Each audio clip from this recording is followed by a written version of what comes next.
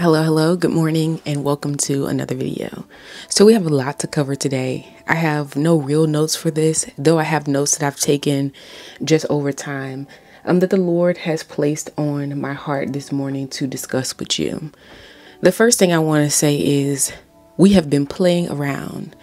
As a body of Christ, we have become mere churchgoers. And let me tell you, even the mere church going that we've been doing that all wrong. And that has just become just a game.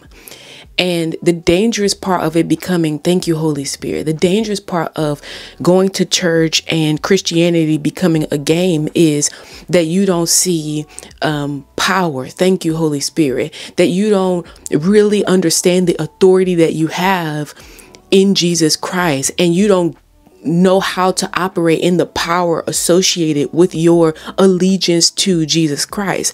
And therefore, most people, I always like to say, you turn to witchcraft, you turn to serving false gods. Well, there is a judgment for you doing that. But beside that, I want to address something, and that's that some of us have been bewitched. We have been deceived. And, you know, I understand that this is so hard for some people to understand, but the Lord gave me this last night. He said, what my people fail to realize is that Christianity is really, and we're going to use, thank you, Holy Spirit, we're going to use the court system is what we're going to use, because this is the way that the Lord described it to me last night. And I'm going to share with you a dream that he gave me at the end of last year, that he was trying to let me know what was going on then. And I couldn't quite pick up on it. Okay. But through continued fasting and continued praying, I was able to come to some of the conclusions that I'm going to share with you today. And it is my prayer that you don't use this video as an exhausted list like Tanzania knows everything, because I absolutely do not know everything. But you take the conversation that we're going to have here today, and that you allow the Holy Spirit to expand on it for your own life. But I want to say this: Christianity is not mere church going. Okay, if I never step foot in the church, that shouldn't be the deciding factor about me serving Jesus, about my relationship as it relates to the kingdom of God. So like I said, the Lord gave me a picture of a judicial system. And I realized that a lot of people have cracked it up to just going to church, but you don't really understand the court system. This morning, when I came in here to prepare this video for you, he showed me this as well. And that's that you would not go to the courtroom. Like, let's say you have a court date scheduled. Thank you, Holy Spirit. Let's say you have a court date scheduled. Maybe you got a traffic ticket, something. Who knows? Whatever. You would not go to the courthouse any kind of way. You wouldn't go to the courthouse high. You wouldn't go up there drunk. You wouldn't go up there acting like a fool. You know why? Because they would take you behind the jail. And a person who is sane knows this. Okay, you know the things that you are not allowed to do when you go into the court system, like the court system that we have like in real life. And the Lord told me that they understand this as it relates to like the life that they're living, like the one that you can see. But most people who profess to be Christians do not understand this about the spiritual realm. Okay, and God is spirit. So what are you doing? He said they tried to come to me any kind of way. So I want to tell you that before we get into any of these things, there is a protocol. God has a protocol. There is a way that you even must approach his throne.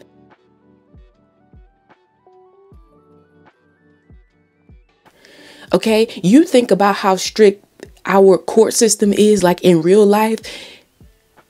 That is very loosely based on the kingdom of God. Okay, very loosely.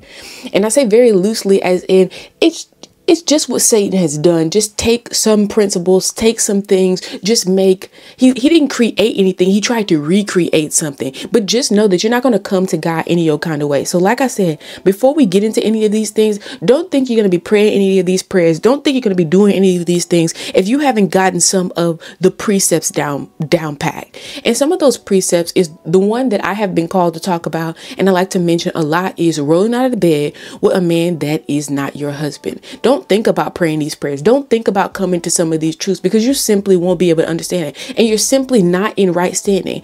In the same way that, like I said, if you were going to the courthouse, they would take your butt to jail. At this point, when we talk about the courts of heaven, your case isn't even being heard with some of the behavior that you continue to go about doing. Okay. There is a way that you must approach God, that you must, lest you continue on in the sin until, your time is, until he beckons for your spirit. Go check out that video. We're not even gonna get into that here. So I want to bring first to your attention, let's go here. We're going to go to Hosea chapter 4, and we're going to start at the top at the first verse. And I'm going to read this in the Amplified version because I don't want any misunderstandings. Hear the word of the Lord, you children of Israel, for the Lord has a legal case with the inhabitants of the land. Because there is no faithfulness, no steadfast love, no dependability or loyalty or kindness or knowledge of God from personal experience with him in the land, there is false swearing of oaths. Okay, so through false religions, through just all kind of practices, all kinds. Okay, Freemasonry is probably at the top of the list. At the top of the list, and we're going to talk about a few things here on today. There is false swearing of oaths, deception, broken faith, murder, stealing, and adultery. They employ violence so that one act of bloodshed follows closely on another. Therefore, the land continually mourns, and everyone who lives in it languishes in tragic suffering, together with the animals of the open country and the birds of the heavens. Even the fish of the sea despair. Yet let no one find fault, nor let anyone rebuke others.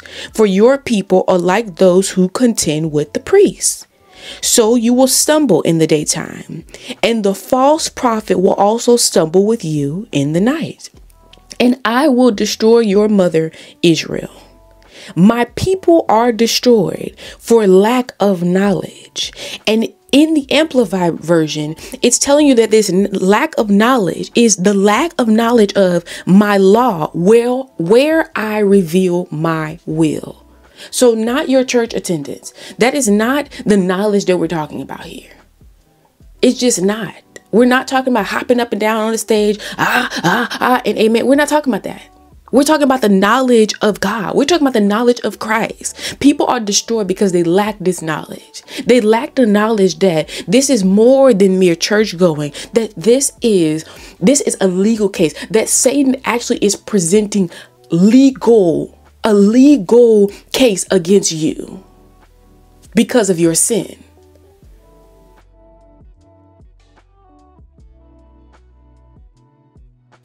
And it's still standing, one, because there has been no repentance, two, because you don't want to acknowledge that this the real problem. You don't want to acknowledge that you're broke, your mama broke, your grandma was broke, your great grandma was broke, all of y'all living in poverty.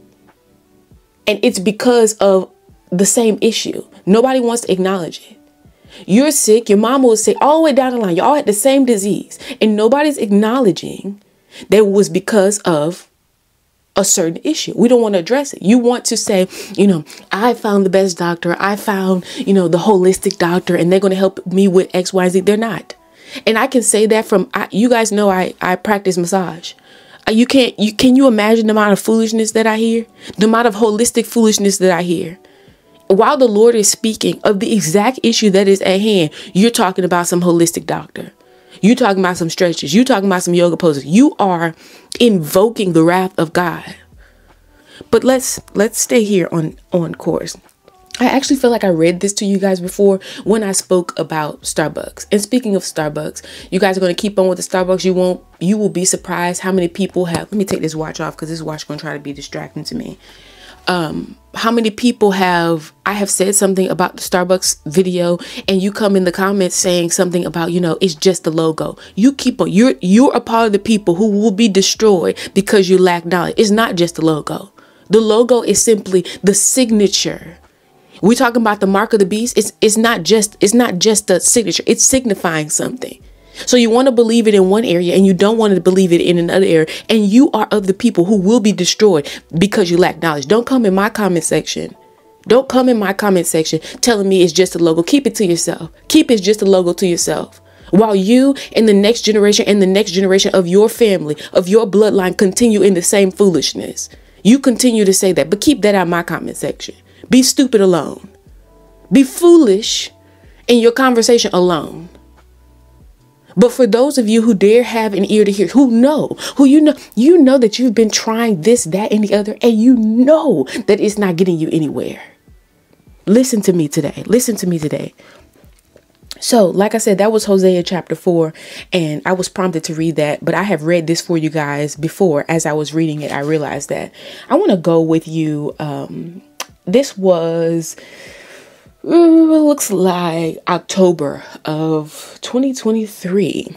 October of 2023, the Lord gave to me a dream. And when I woke up from this dream, I hope that this is the date but if it's not the date, that's the date that is above it. Because I actually remember him saying something about that a bit more recent. But anyway, let's say the date is not important.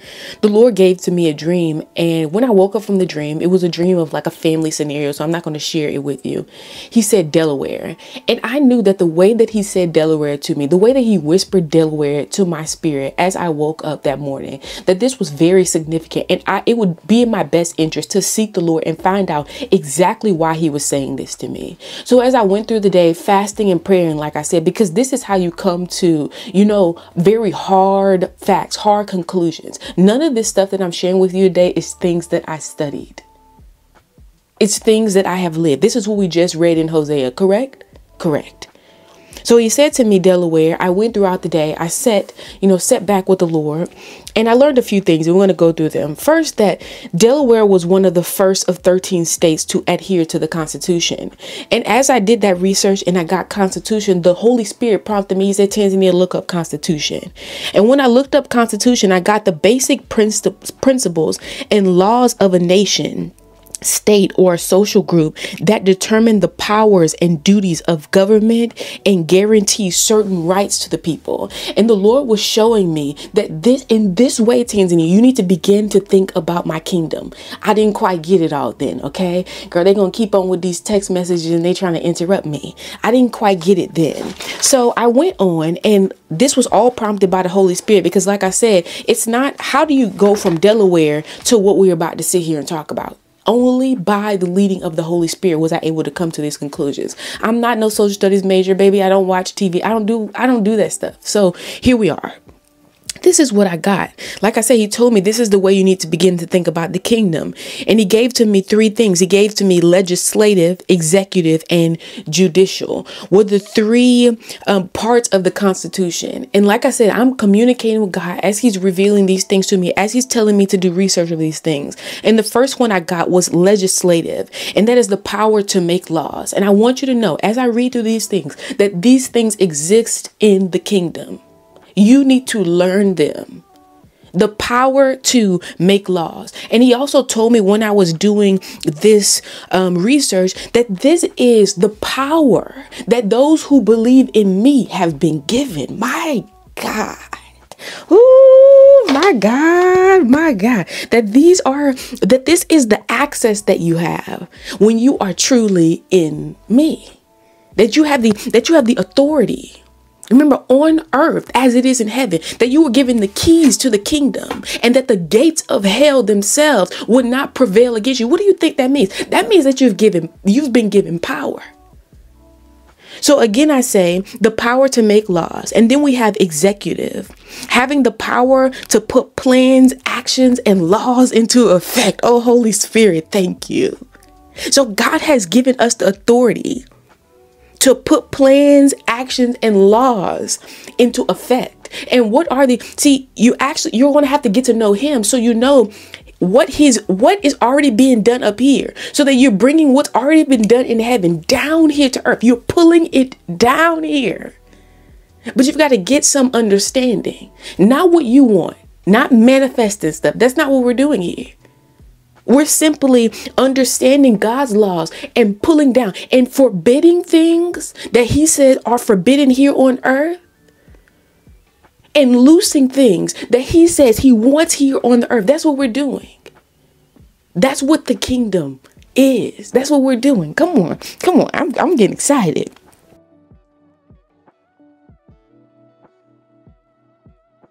And judicial was the last one. And judicial means relating to judgment and the administration of justice. Relating to judgment and the administration of justice. I hope that you hear me. I hope that you can hear me real good. These three things, my apologies, is telling me that as a believer, I have power. I'm not merely sitting around, waiting for the right pastor, just folding my hands saying, oh Lord, whenever you decide to do it. And yes, this knowledge did not come to me until the Lord was ready to give it to me for specific reasons. But if you just sit around doing nothing, what do you think you will get? What do you think you're going to gain? You're not going to gain anything, girl, except a hard time and a hard life. And a hard life for your children. Ask your mama and your great grandma. They had a hard time. And some of them are just simply not honest. Some of them still living and still having a hard time. Because they've been destroyed. They're being destroyed because they lack knowledge. And then the younger generation, some of us, who the Lord has given the knowledge to, you think you're too old to receive it. Well, it will be you. And the last thing he gave me was, this is not the last thing. The next thing he gave me was a king. And he said that the king maintains the peace of a realm and oversees the administration of justice and upholds the rules of the law of the land. Now, you know that we have been made to be kings here. We have been made to have dominion here. So these things have been given to you. Once you understand the other things, you understand that that you have been made to maintain peace of a realm, to oversee administration of justice, and to uphold the law of the land. Well, how can you uphold something that you don't know? How can you uphold something that you yourself refuse to follow? See, this is how the kingdom of God is separate from the actual justice system that exists. But you see even how these people are being brought down to justice. What do you think about you? So how are you going to rule in the law that you don't understand or that you simply won't listen to? It's not going to happen.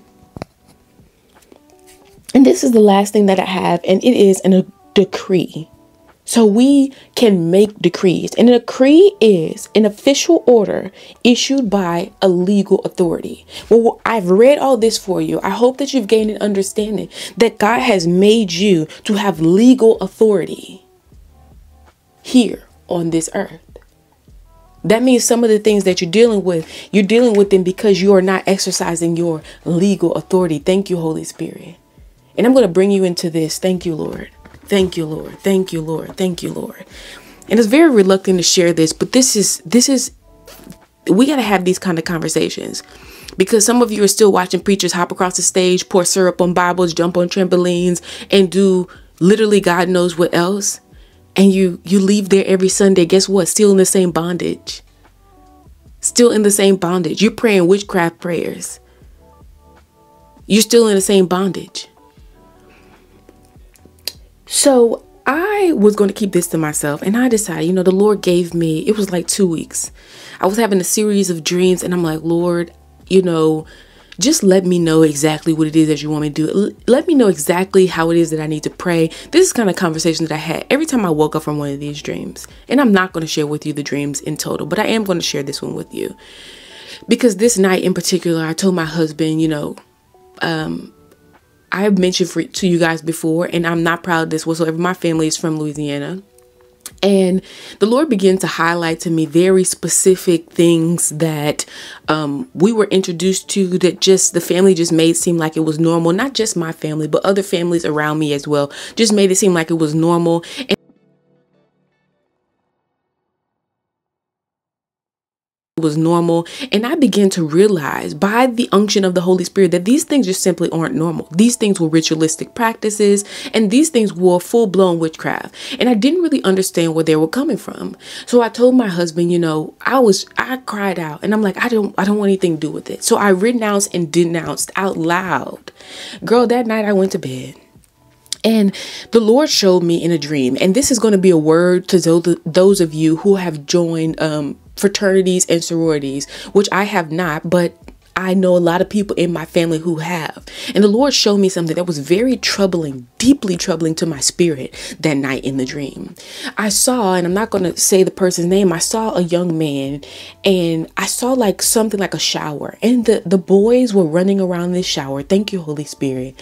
The boys were running around this shower, terrified, and I could feel the terror that they felt as I sat watching as a bystander. Now I want you to know that I'm watching this from sort of like a lens, like it's not like I'm actually there. I'm actually getting to experience it by watching.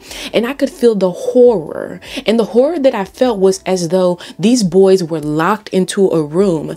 They had been lured there. They knew that they were going to be a part of some kind of like club or something. They had been lured there, and they were deeply distressed once they got there. They were blindfolded. And I remember them being blindfolded and blood just being all over all of them. And they didn't know. They could feel blood splattering, but they didn't know where the blood had come from. And the Holy Spirit began to reveal to me as I see the blood, as I see, as I see the people inside frantic. He begins to reveal to me where this blood is coming from. This blood, please excuse me. This blood was coming from things like anal penetration. They were doing the most inhumane things to these young men. And the young men, when they were beginning to leave, thank you, Holy Spirit. When the young men were beginning to leave, they were so terrified that if they ever said anything about what happened to them there, they would have worse punishments. Oh, thank you, Holy Spirit. And I remember going in by the unction of the Holy Spirit and rescuing, oh, thank you, Jesus, one of my own family members and laying him down in my arms. And it was just the level of horror and terror that this young man was experiencing was, I woke up sad. I woke up feeling the weight of this. And can I tell you something else? I woke up sick. I woke up with the very consequences that this young man would have had on his life for breaking this oath that he made in this specific sorority. And from that place, the Lord began to reveal things to me. So I want to say, like I said, that is a message for some of you who have been in fraternities and sororities. Freemasonry is the one that is at the top of my list because the Lord has been speaking to me about it. So don't be surprised if in the next coming weeks you see more things about it. If you know for a fact that your family has been a part of this debauchery, you need to begin to clean up and clean it up quickly because time is running out. I unintentionally went to even a ritual ceremony at a funeral and did not know it. These things have been so integrated into our society. My high school, I graduated in Louisiana. My high school, I did my senior year there. They made us wear white wedding dresses. But what I didn't know and what no one realized, why we're being destroyed because we lack knowledge, was that hall was a Shriner's Hall. That they had young girls dressed up in. Everybody had to wear white. And you know what white is symbolic of. Don't play with me sitting here. They knew exactly what they were doing. Whoever initiated this to be the practice of the land, of the place, they knew exactly what they're doing. We just didn't know. But just because we didn't know, does that relieve us of the consequences? Absolutely not. My people are destroyed because they lack knowledge. And when someone tries to give you knowledge, you don't want to listen. You want to listen. I mean, if I dare, I will link below. You know what I always say, give me about 4 or 5 days. Okay. And I'll have a resource for you. You'll be able to access all the stuff for free on the website. I'll try to link it down below. If it's not linked down below, it's because I can't figure out how to do it. Go to my website and there you will find a resource. Like I said, give me about 4 or 5 days of some things that I recommend that you read if you know for a fact that your family has been involved in Freemasonry specifically. But like I said, what I saw in that dream, what I experienced in that dream, the horror that I experienced in that dream. And let me tell you that I went to bed that night after I cried out to the Lord and I talked with my husband because I had just kept all this stuff to myself. After I cried out, I was actually a bit upset. I was a bit upset. Thank you, Holy Spirit, that someone would dare get their family entangled in this level, that they're dead and gone, and still everybody in the family is suffering. I mean cancers, I mean skin conditions, I mean mental health conditions. The family is completely destroyed. I thought to myself, I said it out loud, how dare they do this to us? And this is the dream that the Lord gave me. And I believe that he gave it to me because I was able to have compassion. Because let me tell you, once the young men who got initiated into this, they did not know that these things were going to happen to them. Once they got there, they were all terrified, every last one of them, and none of them escaped. They realized that they couldn't, that they would be in trouble. They knew the oaths that they took, and they were terrified to turn back. But I just read for you at the beginning here that we have now, knowing the information that we know, you really are going to need to step forward. You're going to need to step into the courts of heaven and get some of these verdicts overturned. And that's the only way that you're going to get freedom. You can drop that medication. Thank you, Holy Spirit. You can drop that medication. Okay, you can stop going to the doctor for it. You can stop. You can just stop. Because unless this verdict is overturned, it will continue. I'm telling you. I'm telling you. I'm so tempted to tell you what happened to me. No, I'm going to tell. Why would I be afraid? When I woke up from that dream, my neck, my tongue, the whole thing, it felt as though, you know what, people get into like a car accident and they have on the neck brace? It felt as though I needed a neck brace on. It was like, how did this even happen? How did this, I haven't even done anything for this to happen. How has this happened? And I began to try to reason, well, maybe it was the workout that I was doing. Well, maybe it was this and maybe it was that. And I'm telling you, had the Lord not showed me this, had the Lord not brought this to my attention, I wouldn't have gotten it. I would not have gotten it. I would have been just like most of you. I would have been going to doctors. And I did. I went to the emergency room and asked them like, hey, what's good? What's going on? And nothing. You know why? Because there are some things that no one will be able to figure out. Because it's simply a verdict needs to be overturned and replaced with a just verdict. With a just verdict. But can I tell you that you cannot get a just verdict if you are not in right standing with God? Repentance needs to be in place. Repentance needs to be in place. So taking medications that will never, ever, ever solve your problems. And let's say they do solve your problems. Let's say you go through this life numb. You think you'll solve your children's problems? You think the generation coming up behind you that it'll solve their problems because you went through life numb? Absolutely not. Absolutely not. It won't. So this is my message to you this morning. And that is wake up, oh sleeping church. Wake up. Wake up. Stop your church attendance.